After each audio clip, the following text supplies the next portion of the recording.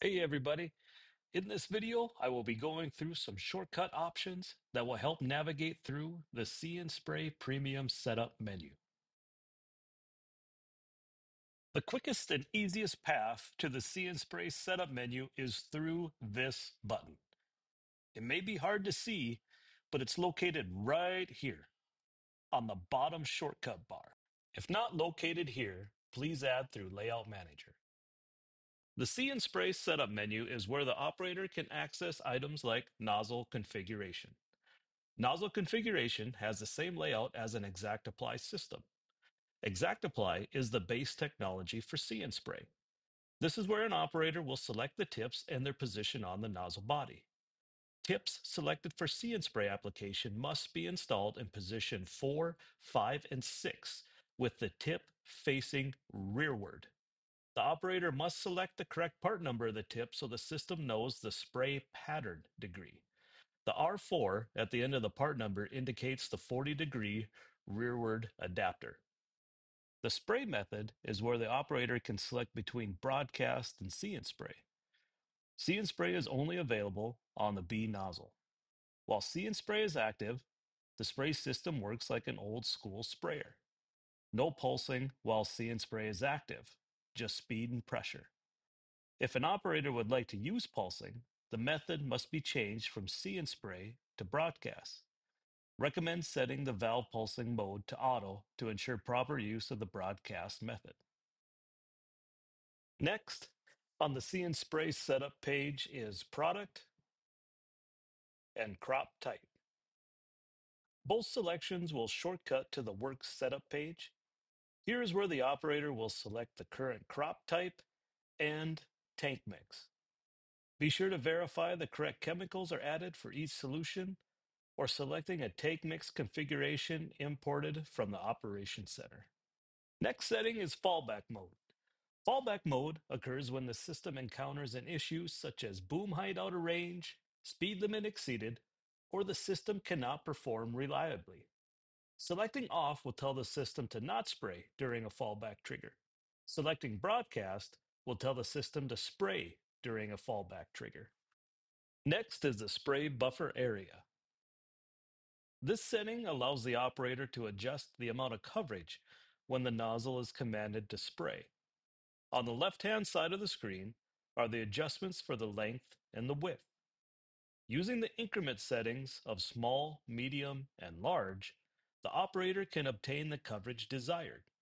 On the right-hand side of the screen is a visual representation of how the system will perform with the selected adjustments. Last is the spray sensitivities. This adjustment determines how the system responds to a weed detection. Looking at the left side of the screen, there's an image of a large weed. On the right-hand side of the screen, there's an image of a small weed. The large weed represents the lowest sensitivity setting. The small weed represents the highest sensitivity setting. If an operator would choose the lowest sensitivity setting, the system would only spray the larger or heavier weed pressure areas. The operator is choosing to save on chemical and leave alone the smaller or lighter weed pressure areas. If the operator would choose the highest sensitivity setting, the system would spray any weed size down to a 1/4 inch, reducing the chemical savings but increasing application coverage.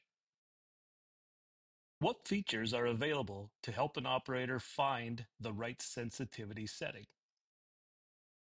Utilizing the home screen, find the See and Spray module that illustrates the 6 green image processor boxes and the smaller green boxes or cameras located below a spray boom. This will be our shortcut into the image processors and the live camera feeds. I would also like to point out our current sensitivity is set to 3 or medium, shown from the home screen. Selecting the module will shortcut to the overview and image processors. Selecting an image processor will give the operator a live feed from the first camera linked to that processor. The operator can also use the boom icon on the top of the screen to navigate to another image processor. Selecting the live feed will enlarge the small screen.